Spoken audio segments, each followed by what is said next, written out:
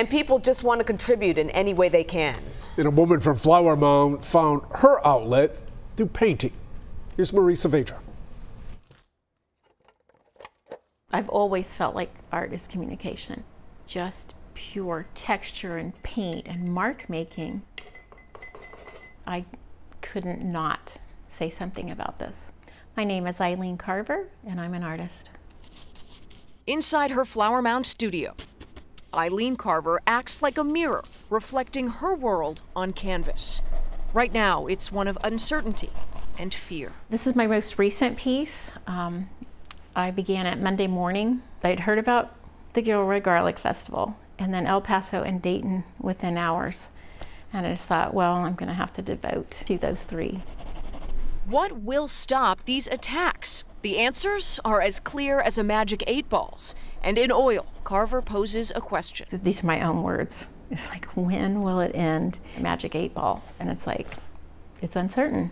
It's far from her other works of portraits and sunsets, but she felt called to paint this, the latest in a collection of 37 pieces inspired by other mass shootings across the nation.